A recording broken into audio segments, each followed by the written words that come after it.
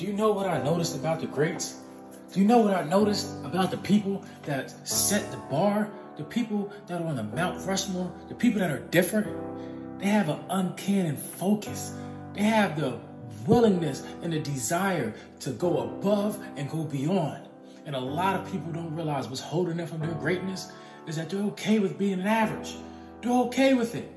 Listen, Kobe got the eye of the tiger. Michael Jordan has the same eye. Allen Iverson. Listen, when you want something bad enough, no matter what stands in your way, you are going to accomplish your goal.